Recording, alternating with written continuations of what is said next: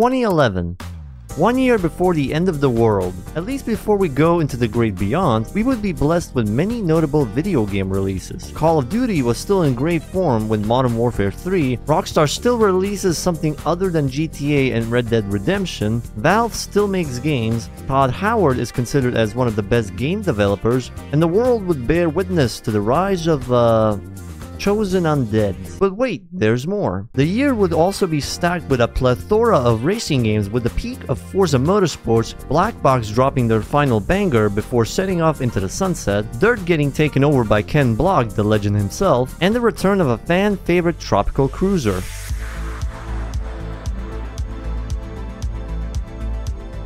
Five years after the first game, Test Drive Unlimited makes a daring return, still in the hands of Eden Games and still with Atari as publisher. Just like last time, they would take the series further with a ton of new additions to the series, as the developers would have much bigger ambitions with TDU2, further revolutionizing the open world racing genre once more. From its immersive gameplay to the breathtaking locations, TDU2 takes us for an unforgettable ride. But to understand what needed to be added into the game, they would take a look at TDU1 and how it still manages to maintain a large community 4 years after the game launched. How a game without any significant or major content update still manages to achieve the number of players as it did, and from this they would decide to expand further into the social features, making the world feel more alive for the online community. Hence why a lot of social spaces have been tremendously improved, with the way lobbies and housing functions alongside the casino island, a whole new area dedicated solely for, well, gambling, but also a social space with its own economy separate from the rest of the game.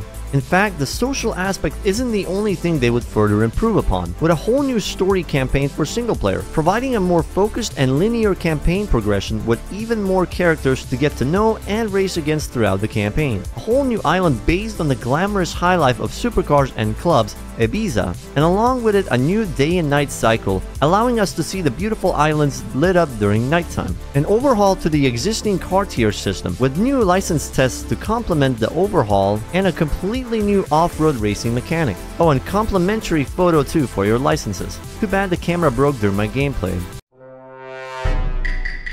There's also the car wash. Oh yeah, the car wash. And the most important bit to any game ever made in the history of video games: jiggle physics. However, our cruise to Ibiza won't exactly be smooth sailing. On launch, Test Drive Unlimited 2 would receive mixed reception from both the loyal fanbase and critics alike, citing the many issues within the game on launch and the questionable physics. No, not the jiggle physics, the car physics. We'll get to that in a moment. After 5 years, TDU2 would sell around 1.8 million copies worldwide, a very respectable number, but there are questionable things that Atari did to push that number. I mentioned in my previous video that TDU1 servers were shut down exactly 1 year after TDU2's release, most likely in an attempt to force TDU1 players to move to the new game instead. And then there's the thing with Atari Token for purchasing DLCs, with many citing how these DLCs are way too overpriced and the token system overcomplicating the process. Server issues that take almost an entire year to fix on certain platforms, which is not exactly something you'd want in a game where the majority of its content is in the multiplayer section. So yeah, the game certainly didn't have a smooth launch, but there's a reason why I decided to mention these issues first before going deeper into the game, mainly because most of these issues are mostly gone, except the physics, which again I'll get to in a bit. Now sadly, just like its predecessor, TDU2 servers have been shut down back in 2018, meaning many of the multiplayer features have been inaccessible, including the casino islands. And this is the part where I talk about the lovely Project Paradise 2. So Project Paradise 2, a mod made by the dedicated fans of the game with the goal to restore online functions. Granted, there are some quirks here and there, but attempting to restore something like this is no small feat. As what I've just described suggested, this mod restores features such as the community racing centers, clubs or crews, friends, leaderboards, and of course the most important one, the casino islands. Because the game has been delisted from stores, Project Paradise for TDU2 can be run on definitely legal copies of the game. But if you do own a copy of the game on Steam, it should be all fine. Speaking of which, I would recommend you check out their Discord server if you are interested in restoring TDU2 to its former glory, and perhaps make some friends in the community as well. Link should be in the description below. But for now, I'll be focusing on what the game has to offer for its single player content. Don't worry, we'll talk more about the multiplayer stuff in detail later.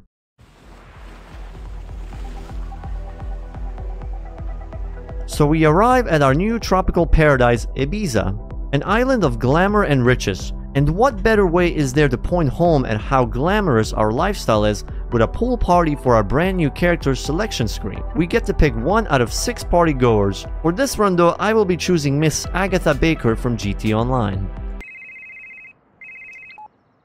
Shut up, Agatha! Shut up! And surprise, it's your birthday. Turns out your friend has prepared a gift for you in the shape of a Ferrari California. Before urging you to try the car out as she hands you the keys and forces you to sit down and drive into the sunset.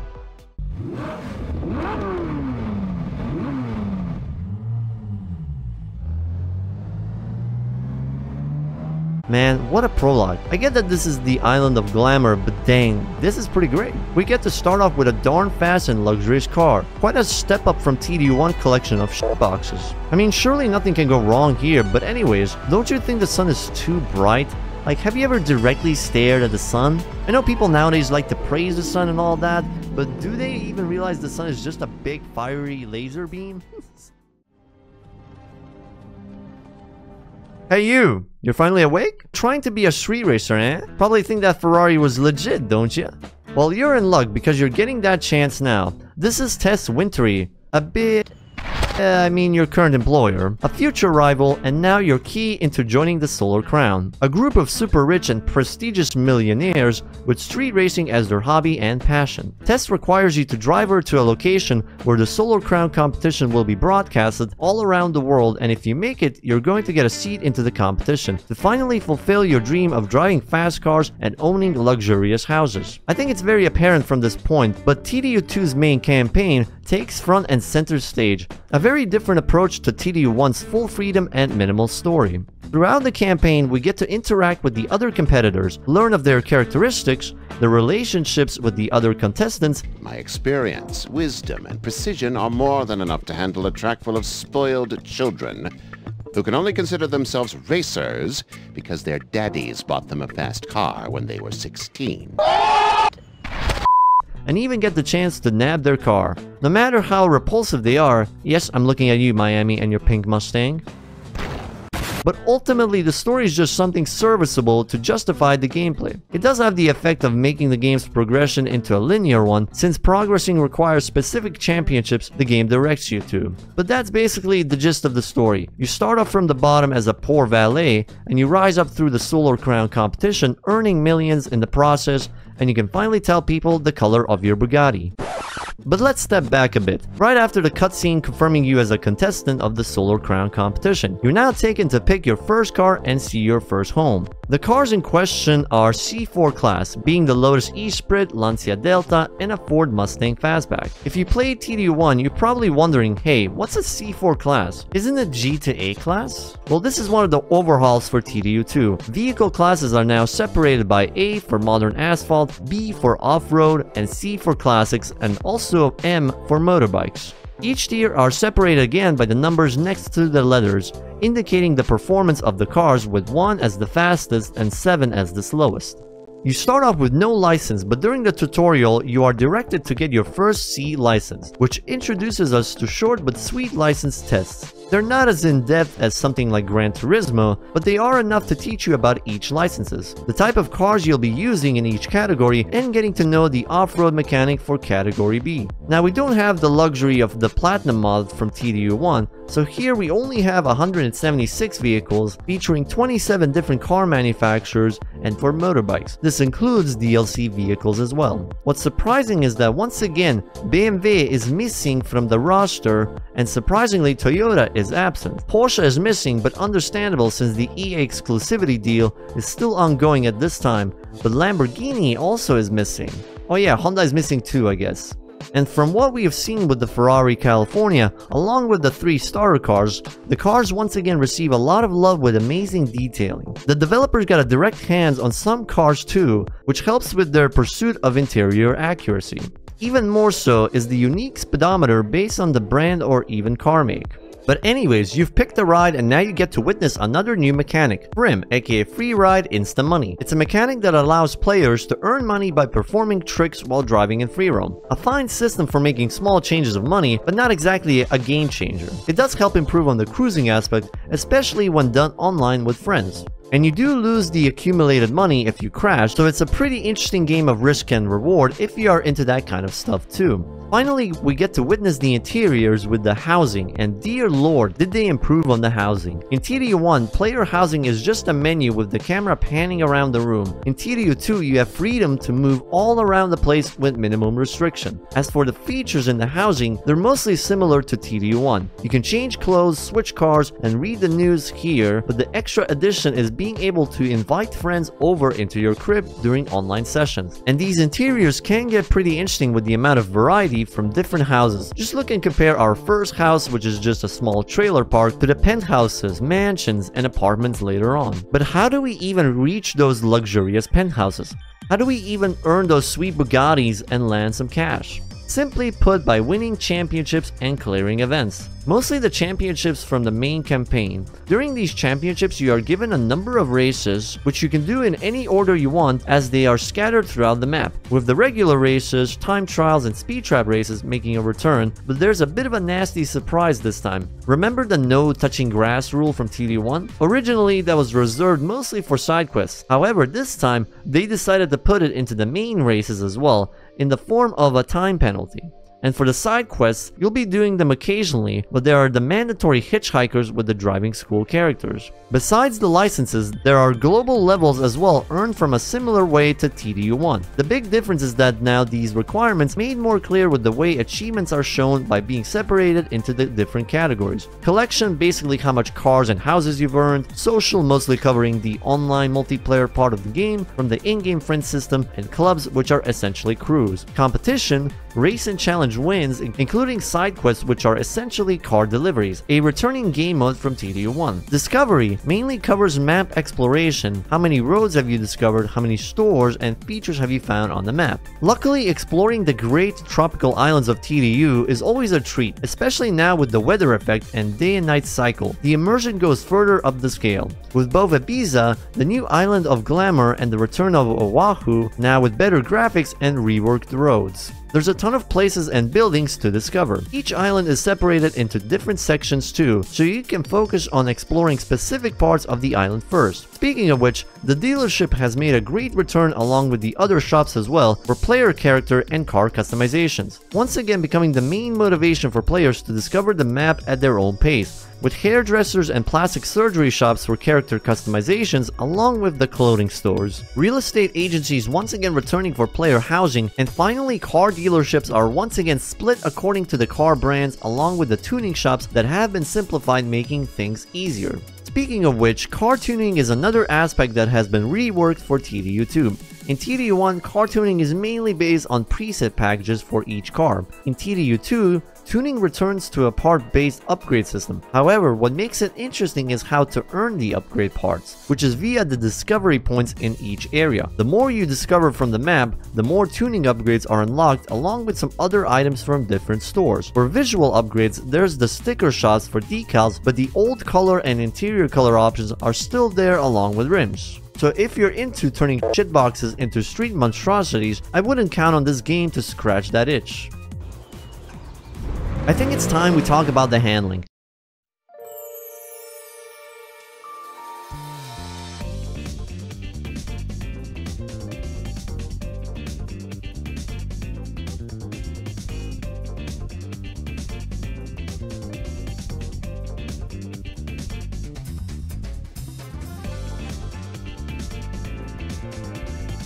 Ow. For starters, it's still a simcade similar to TDU1. However, there are some quirks that really deserve to be questioned, like for example, the gravity. Ah! Jesus, the penalty! I lost all of the points I gained.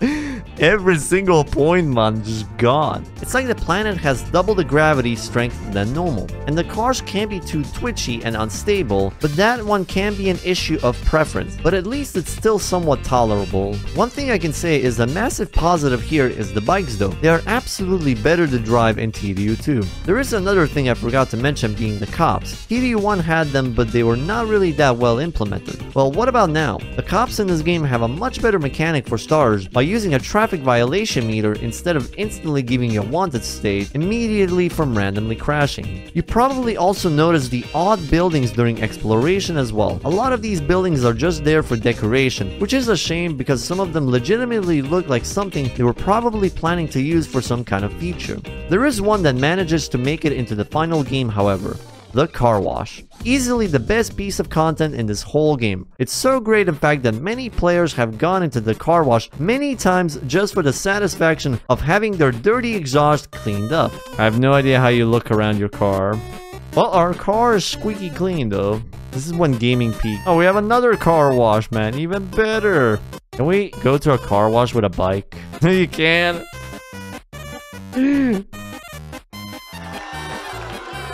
Aw, nothing happened, man.